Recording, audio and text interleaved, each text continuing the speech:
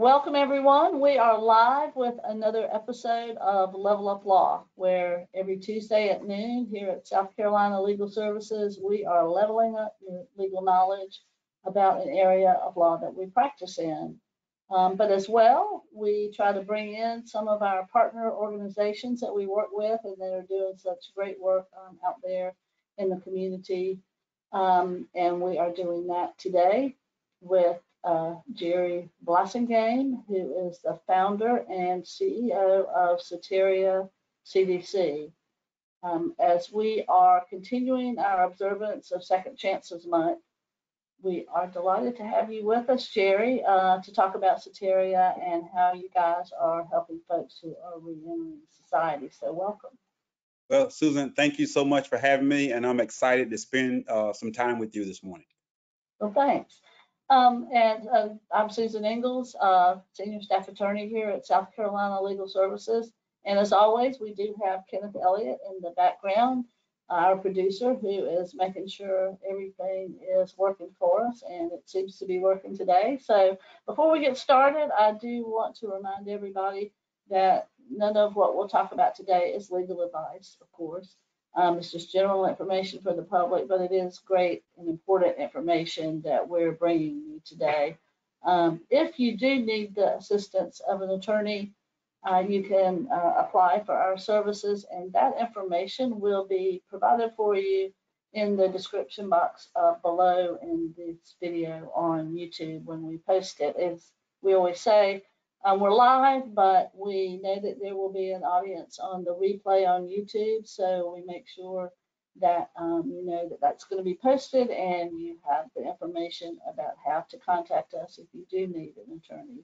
And usually Kenneth uploads the video within about 24 hours to the YouTube channel, so no need to furiously take notes or anything like that, because you can always watch it again.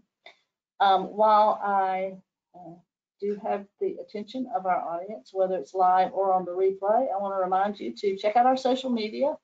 We're on all the social media networks as at SC Legal Services, and we want you to check that out, especially on our YouTube channel. You can subscribe, you can turn on the notification bell so that you know every time we upload a video from Level Up Law episode or any of the other many videos and resources that we put out for our community here on South Carolina Legal Services. And again, we'll have all of that information in the description box below. So let's get right to it. That's enough about that. Jerry, can you start by just telling us a little bit about the mission, the vision of Soteria, how it specifically aims to support folks who have been incarcerated but are reentering society through the initiatives that you guys have? Most definitely, Susan. So the first sentence of our mission statement is that we advocate for economic and social justice for those and their families who've been impacted by the criminal justice system. We're helping things with housing, life skills and things like that. And then within our vision statement, we talk about collaborating with the community, other nonprofits, churches, businesses. And this was written over 25 years ago. So we want to make sure that men and women who are getting out of prison have all of the resources they need to become productive citizens, from housing to employment, education, getting back with their families, even, being accepted into the community. A lot of people get out and they don't feel like society has forgiven them. And so our mission and vision, helps individuals to feel that. And every day, our staff, we work to make sure that people who are returning home feel accepted and have the proper resources they need, and that, they can get out after they've served their time to be productive.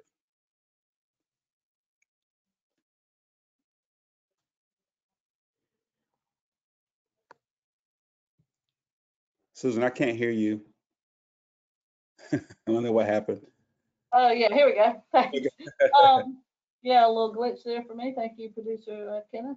Anyway, yeah, it's wonderful what you guys do, and it's what I really love about the mission and the vision, because you have those people who might not otherwise be able to get just really get going, I guess, once they come out. So I think I know the answer to this, but for our viewers, tell us kind of how you were inspired to get this started, and what personal experience or values kind of drive your commitment to Soteria.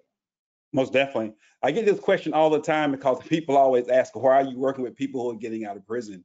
And you have to have experience, and that's actually my life experience. In 1995, I was given a 20-year prison sentence for several drug charges. And it was my second time. The first time I spent 4.5 months in prison for a simple possession of marijuana charge. And also a possession of cocaine charge. But while I was incarcerated, I met so many people who had been in and out of the system, which it was my second time. But I knew that I was going to be out one day. I was thinking it was going to be 15 years at least, or 12 years on a 20. But I knew that I was going to be out, and I wouldn't be, an old man. I would be able to still have a family.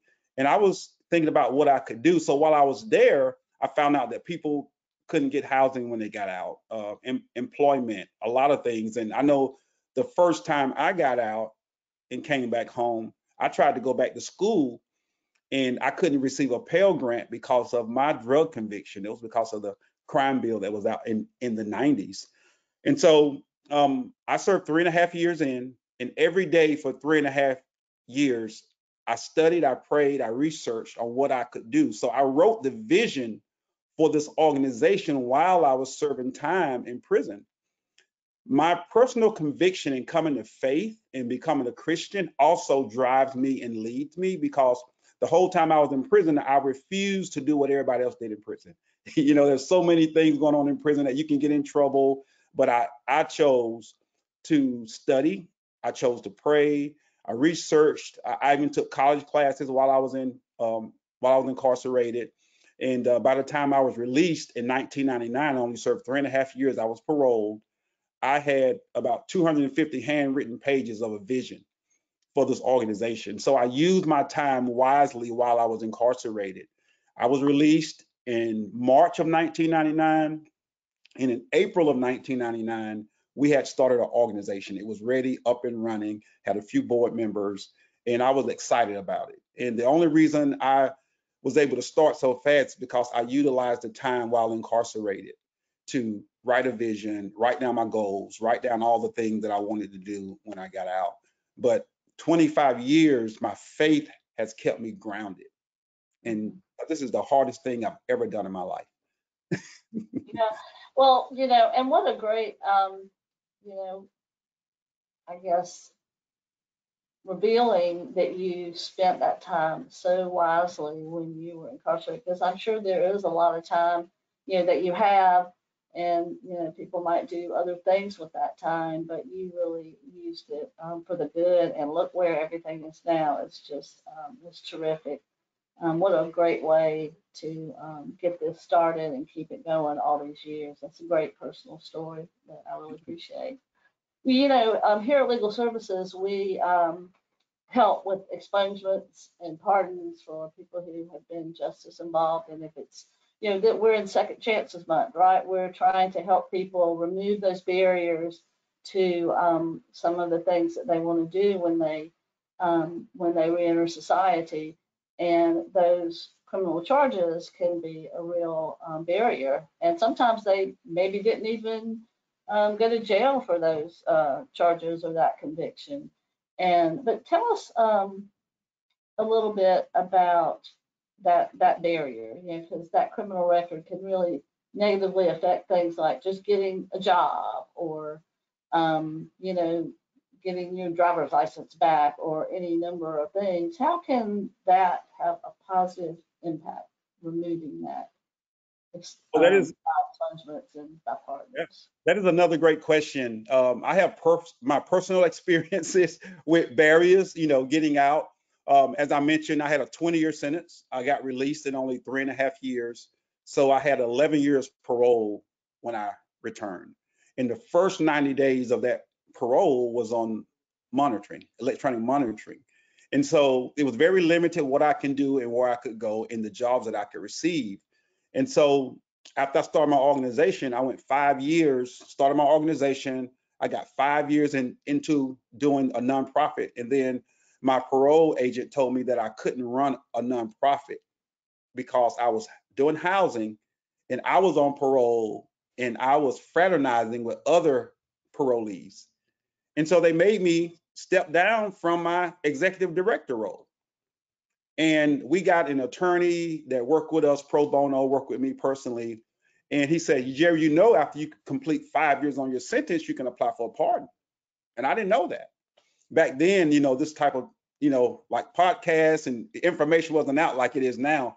And so reluctantly, I applied for a pardon and ended up getting a pardon. And I was able to be established back into my role as a executive director. But one thing I realized that a pardon did not expunge my charges. So I'm educating myself all at the same time. So I went one Christmas to get a part-time job at one of the big box stores to make some extra money. And I found out that my record was still showing. I had a pardon, but my record still showed to anybody who researched my record. And so I found out quickly that I needed to get some of this stuff expunged off my record so that I can, you know, like housing and employment and some of the things that, you know, regular citizens, you know, were enjoying, I couldn't. So it was my own personal experience why we do some of the pardons and expungements and why we encourage people to get their record pardoned and expunged. So I ended up getting that, but it took me 13 years to help get an expungement bill passed for drug charges. And so we found out that over the last 15 years, we've helped people get back into nursing or get housing and get better jobs by getting their records expunged. This bill that was passed in 2018, it got all of the rest of the non-felony charges expunged, and then first offense drug charges, as you know, are able to get expunged now. Now people can get jobs and you know, and not get barred because of their criminal record. And you know, we do want time to pass by. You know, people need to get out and get a job and get their credit and get established before they get their record expunged. But we do believe that that is the best way for people to get acclimated and you know, get their rights restored by getting pardons and expungements. Right. And yeah, I mean, so And it's a great. that law was just such a game changer, I think, in so many ways, and it's really helping people. So I definitely applaud you for the work, you know, that you did on that, because you're right, that getting that record expunged and where it doesn't show up when you apply for a job is really crucial. Now, not everybody can accomplish that.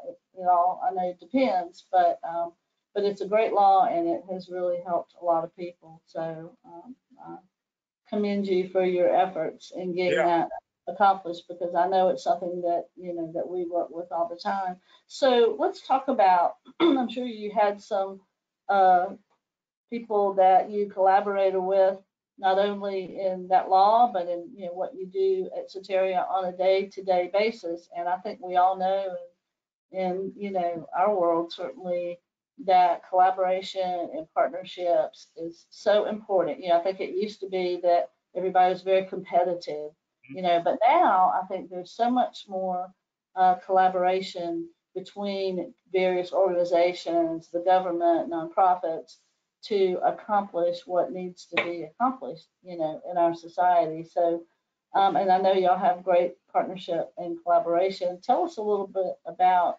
other organizations or, you know, stakeholders that you guys work with that really enhance your ability to have those great outcomes that you have. Most definitely. So one of the first collaborations that two of the first collaborations that I ever, you know, engaged in was a collaboration with the South Carolina Community Economic Development Corporation. That's why we became a CDC, a Community Development Corporation, because there were so many resources that the CDC industry had, because 20 something years ago, there was no funding or anything for reentry organizations. You know, back then it was called prison aftercare. So partnering with CDCs and Bernie Mazik was great because I was able to tap into the whole CDC economic engine. You know, you're talking about banks, CDFIs, housing. So all those came into play. And then I met Michael Chesser of the Upstate Homeless Coalition. You know, he was the person who was doing the homeless here in Greenville, and we got our first house, our first transitional house through that organization. And so by the time, I guess 3 or 4 years went by, we had 4 houses through the Upstate Homeless Coalition. Banks have been unlikely bedfellows with us. Banks, they partner with us to teach financial literacy. They partner with us for funding. Some of the foundations for the banks give us money. We partner with the city of Greenville, the county of Greenville, the state, other nonprofits. Churches have been a big part. We get a lot of our mentors from churches. We have a lot of people come and teach Bible studies and life skill classes. Financial literacy is huge in our organization because we want men and women to get out and live on a budget and get their credit straightened out so that they can become homeowners and business owners. And we partner with a lot of financial institutions and banks and financial planners with that as well. So we have a plethora of people from around the county and state that love what we do, and probably the nation too. I've been invited to Capitol Hill a couple times to do something. And so I'm just thankful for all the collaborations. And that's part of our vision as well, to link all of these different partners in the community. Like the old African proverb, it takes a village. So it takes a village, takes all of us to come together to help those with criminal backgrounds. Yeah, when you think about all those years ago when this was all first germinating in your mind and you were making your plans, who knew that you would be one of your organization is a model for others. And I'm sure that your excuse me, services as a speaker to talk about how you did it and how others can do it around the country. I'm sure you get a lot of calls for that. So again, we appreciate you being here with us today, because I know you are a busy fellow, especially during Second Chances Month when you've got so many great activities going on, and I'm sure with many of these partners. Yeah, we've been doing a lot for this month. And another partnership I want to just mention real quick is that every year we have a fundraiser in October. And my director of development, Catherine Blunt, is an artist, and she's been able to bring some artists, local artists from around the city to partner with us. So the last 4 years, artists have linked us up with us to donate their artwork to do fundraisers for us. And who would have thought that the artists and people that are getting out of prison would be working together? But it's awesome to have that. I'm very thankful for the artists in Greenville as well. Yeah, and I think as you talk to different organizations and people in the community, and they learn about what you guys are doing and how effective it is, I'm sure you get a lot of, I want to be involved in that from people. Yeah. And so that's one. Yeah. So I know your approach to the kind of community development and what you do for the folks that y'all are serving is, is a holistic type of situation. How do you prioritize all the different areas that you have where you support folks? I know you said jobs, you listed a number of things, and how does that affect not only the people who are reentering society and getting stabilized, but also I think it's helpful to our community here in Greenville and beyond. Yeah, great. Another great question. So we have a 5-pronged approach: housing, employment, education, advocacy, and affirmation. And so every staff meeting I talk about the most important thing in all of those is our interns. We call the people in our program, our participants, interns.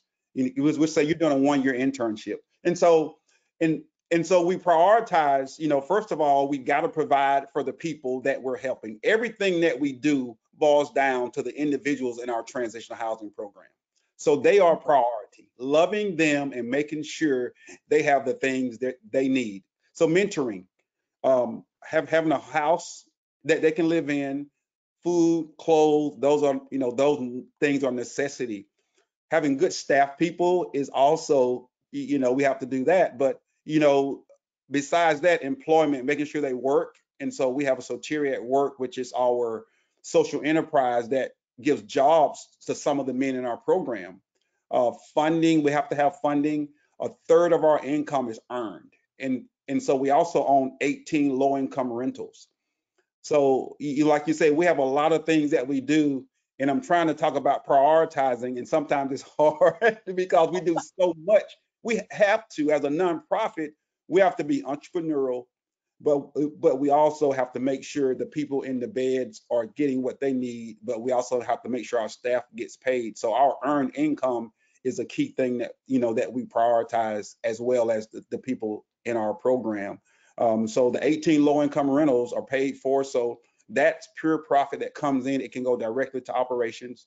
We also charge a fee after our interns get a job, and that money is pure profit. It goes to our operations. We get some grant funding and then individual funding. Most of our individual funding is not restricted as well.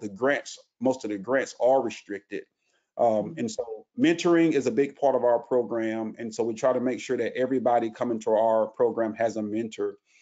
And I'm always looking for new and innovative things. As you see, I'm an out-of-the-box thinker. And so I may have something I prioritize this week, and next week my staff will say, Jerry, we just talked about this last week. Why are you changing it? So, but it's fun, it's all in fun, and they know that I'll turn on a dime. And one of the words around our office is, you got to learn how to pivot and know how to pivot, working with Jerry Blassingame. But we do have our 5 pillars that we prioritize, the things that we do: the housing, employment, the education, the advocacy work, and of course, all of the life skills and things like that. So. Yeah, there are so many things to be done, and so many partners that you can work with, but also just the creating ideas, which you're so good at, about how to accomplish what you guys are doing. And I think that's great. Tell me a little bit more about Soteria at Work. Yeah, so most definitely. Soteria at Work is a social enterprise. It's about 10 years old, but prior to that, we had a social enterprise called Green Start, which was a pure recycling business. It was single stream recycling. We had a 5-year contract with the school district of Greenville County, single stream recycling, paper, plastic, cardboard, and aluminum. So we had 2 box trucks we'd send around to the schools every day to collect all of the paper and plastic and cans from the schools. And about 6 years into that, recycling kind of stopped. The city and county kind of had some problems. And Jenny Stroud from the city of Greenville back then saw an article about tearing down houses and using recycled wood, that they were doing it in a prison in Des Moines, Iowa. So I went out to Des Moines, I got trained, came back, got the guy who trained me to come and train 5 of our guys. And we started a deconstruction business where we would tear down old buildings and barns. And we had all this lumber in our storehouse, and we didn't know what to do with it. And I built the farm table one day, and somebody wanted to buy it. So that was the startup of the business. It wasn't even supposed to be a business. It was like, I need to get rid of some of this wood. But over the last 10 years, we've developed this hobby into a business where we can hire up to 4 to 5 of our men to work, not only to tear down houses to salvage the wood, but to reclaim that and turn it into beautiful furniture. And so when Catherine Blunt came on staff, she changed the name from Green Start to Soteria at Work, so that we can have other businesses under that umbrella. So it's a great business. It's a great tool where men are learning the skill that they can take to other jobs with them. Yeah, isn't that amazing how something like that just starts out with making that one table, and then it blossomed into so much more. So let's talk about what the future holds for Soteria, just kind of looking ahead. How do you envision continuing to make a difference? And you've kind of already said that. You've talked about how there's all these ongoing, ideas and ways to keep doing what you're doing and keep developing what you're developing. But what do you see as the future? Well, we talk about this a lot in our staff meetings. We're right now in the infancy stages of our next strategic plan. And, our staff is growing. There are other places, not only in South Carolina, but in our nation, that needs organizations like Soteria. So we're looking to scale our organization so that we can have other Soterias around town, or train other cities to do what we do and not having a name. And also to make a bigger impact in policy work. I think if we can get some of our policies changed, I can work myself out of a job. We need less prisons and we need more colleges. We need more education. Right now we're paying more money to incarcerate a person than it does for a college education, and that's not right. So I want to be responsible for helping to change that. People have to go to prison. They need to get out with some type of skill so that they can get out and get back to work. And so these are all the things that we talk about all the time. And so I'm excited, to see what the next few years look like for us. And like you said, I'm always speaking and sharing my story and sharing the story of Soteria. So hopefully my story is inspiration to others that they'll go out and start something similar so I don't have to do all the work. Yeah. I know that you mentioned Bernie Mazik and South Carolina Association of Community Economic Development. Shout out to them. What a wonderful organization. And I know I participated in their conference last year, and you did the reentry simulation that you brought, which I think kind of is a great segue from what you were just saying, because you're educating people about basically what it's like and the struggles and the barriers when people get out of prison. And I know you're getting ready to do it, or you may have already done it here at Furman, maybe in Greenville. Tell us a little bit about that simulation, because I think I know our viewers would love to know about, what the vision is on that and kind of how that works to educate people. Most definitely. We just completed one at Furman a few weeks ago, and we have one this week, Susan, at Westminster Presbyterian Church on Augusta Road at 6 o'clock. So it'll be this Thursday night. But that simulation, it actually simulates what it's like the first month that someone get out of prison. And in the simulation, we have like a 15-minute week. And so during that week, you have to get out and get your IDs. You have to find housing. You have certain things that you have to do. You have to report to a PO. You have to get food. You have to get clothes. Some people may have a baby in that simulation. And so and it just helps you to navigate all of this stuff without any resources, without anybody telling you what to do or where to go.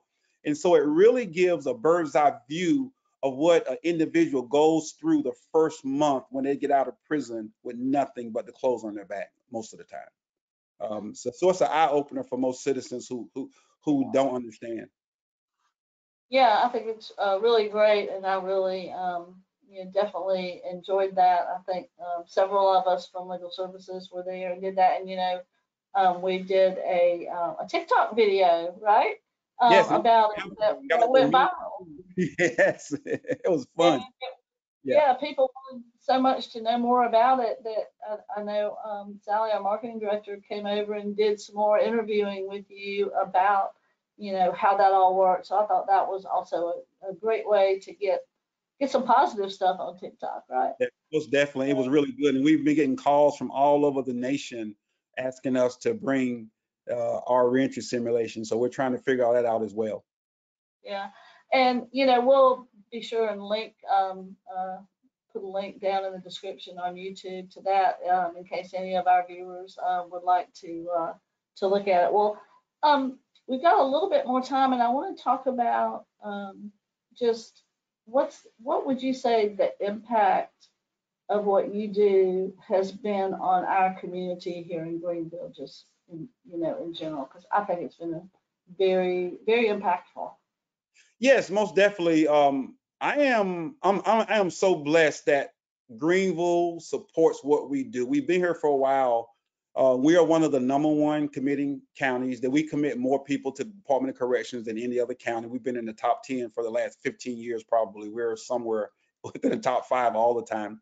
In the last 5 years, our recidivism rate from Soteria has hovered anywhere from 94 to 96% success, that people don't go back to prison. And so I know that is a great impact on our community, where people are getting out and committing less crimes because they are getting a job, they're getting housing, they're budgeting their money, they're getting the credit, they're getting their children's back.